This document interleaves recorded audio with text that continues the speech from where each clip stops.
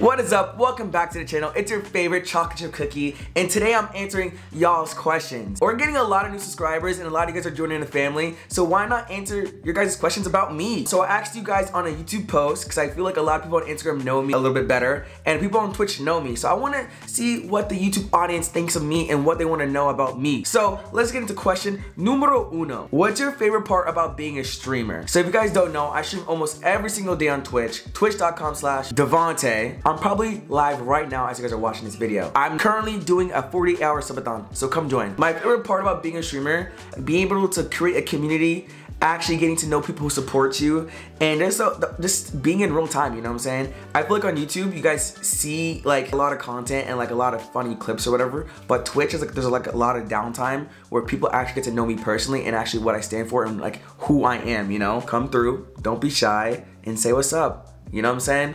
But yeah, come through, don't be shy. Question number 2. What's your biggest achievement? Dude, okay. I'll say my biggest achievement was in May 2021 when I moved out to LA. Damn. I still kind of like, you know, resonates with me a little bit, you know what I'm saying? Like, dude, that's actually one of my biggest accomplishments because ever since I was little, I was so obsessed with the LA lifestyle, and it was always my dream to move out to LA and be a creator, hang out with my group of friends and create content. I kind of manifested this low-key, so like my wallpaper for the past like year since I was in like middle school, high school has been a wallpaper of LA, and I've just been looking at it every single day for the past few years. Being thankful for the Cam Boys, I was able to achieve me moving out to LA, so that's probably one of my biggest achievements of all time. If you could give your younger self advice and a pep talk, what would you say? If I were to give myself a younger self advice, I would definitely tell him to just never give up. You know what I'm saying? I feel like a lot of people give up when they're so close achieving their dreams, and I feel like just, dude, keep on believing yourself, keep on being yourself. Do not let anyone else install their fears into you, and keep on going, you know what I'm saying? Because a lot of people like to say, dude, college is the only way. College is this, blah, blah, blah. Do you, do what makes you happy, and don't let other people install their fears into you. So keep on believing. I say that all the time. Shout out to Cookie Gang, you know what I'm saying? But yeah, when you work hard when you're younger, life gets a little bit easier when you're older.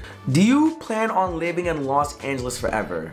No. Recently, I've been having this dream, or like not a dream, but this vision of me living in New York City in a high-rise apartment. I see myself living in New York City, vlogging in New York City, or doing some type of content in New York City in a high-rise apartment in middle of Manhattan or wherever, you know what I'm saying?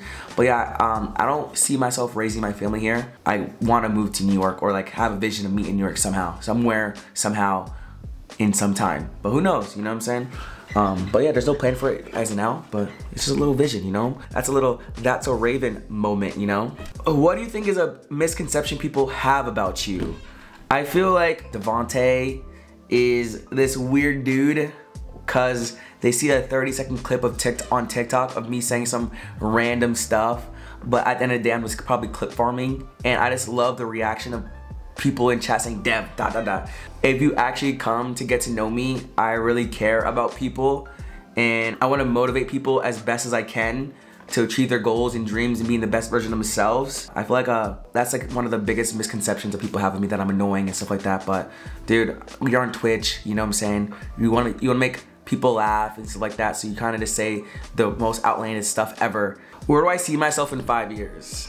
I see myself in 5 years in a relationship, you know, probably living in a house or in New York City, more stable. Why am I smiling, bruh? Why am I smiling? But yeah, I see myself, that's how I see myself in 5 years, you know? So creating content, being happy, and stuff like that, yeah. What's your type in women or men? We don't judge. My type is bad. Just kidding. I don't have a type. Personality is what makes me. Nah, I feel like I'm streaming right now, but I'm not. I don't have a type. I'm a little mysterious, you feel me? Goals for 2024. I want to grow this channel to 100,000 subscribers. I want this channel, my vlog channel, whatever you guys want to call it, to be something successful and a project that I've built to be massive. This is why I'm uploading twice a week in December. I want to test myself. This is one of my biggest goals right now. And you know, be a little bit more happier. Do you have any siblings? Dude, holy fuck, yes. I do have a lot of siblings. I have a little sister named Messiah. I have a little brother, his name is Justin. I have another little brother, his name is Javon. I have an older brother, his name is Kenny. why do I feel like I'm missing someone? And I have a stepbrother, and his name is Jonathan. Dude, how am I? Dude, what if I'm actually missing someone? I'd be terrible. But I don't think I am. I'm actually solid. Let's go. Yeah, 5 siblings. If you were to go back in time, where would you want to go? I would go back to 2015, 2016, or no, 2016, 2017, when I first started YouTube, and I wouldn't have stopped. I would have kept on going, and I wouldn't have give up. I'll go back and do it over again. That's the one big thing I regret, is quitting YouTube in 2016, for sure, because I feel like if I would have continued and kept on learning, kept on growing, and not caring about numbers and stuff like that, I would be in a better place than I am now, I would say, for sure. But, you know, everything happens for a reason. You know, maybe I would have been in the Camboys, you know, so I don't take it back, but if I could go back in time, I'd probably do that, for sure. Who inspired you to become a content creator? Okay, dude, everyone would say, dude, Dev glazing. No glaze, honestly, full glaze. I was a big fan of K&J. Obviously, K&JC in 2015, 2016, 2017, 2018, 2019, 2020, 2023. Yeah, I would say those were my biggest inspirations back in the day to be a content creator. I had a channel back in the day called DNK Productions with my best friend Kevin. We would film YouTube videos every single Friday and post and pretty much steal every K&J idea there is. Those are people who inspired me to become a content creator, for sure. What is one of my favorite memories? One of my favorite memories is Coachella 2 years ago when Harry Styles was headlining. We were just vibing, dude. I think it was the funnest moment of us, like, you know, away from LA, just creating so many memories. I have so many videos of Savage freaking in his ski mask, us in the pool, us sneaking into Coachella. Dude, probably one of my favorite moments in LA of all time, while living in California. Definitely one of my favorite memories. If you guys don't know, me and Savage posted a video of us sneaking into Coachella, and it was probably one of the funnest times ever. What was the very first modeling job you've ever done? Okay, I have a story, a little story time, okay? So I used to work as a UPS package handler at 3 a.m., right? So your boy was tired one day, so I was driving to work, you know, taking my ass to work, you know what I'm saying? And I got into a little fender bender, allegedly. You know what I'm saying? There was no damages, right? So I'm like, thank God, I'm blessed from above. And I left and I quit, right? I quit my job, and literally 2 days later, I booked my first job for Hypebeast X Converse. And ever since then, my life has changed when I was modeling. I booked a lot of jobs after that. And yeah, so that was my first rodeo and my dip. That was my dip in the sand, or dip in the water, in modeling. What was the weirdest thing you've done to tell a girl you are crushing on her? Spam a whole bank account on her? How far away is your family? Is it hard or easier to be away from them? So I'm from the East Coast. I'm from New York. I was born in New York. I have family in Jersey also. I believe in sacrifices to achieve your dreams. So one of my biggest sacrifices was moving away from my family and moving to LA. Everyone's getting older, you know what I'm saying? So I'm kind of living life without them. And I miss them a lot. And yeah, it gets hard, but it gets kind of easier as time goes on. I FaceTime them a lot. I call them a lot. I call my sister a lot.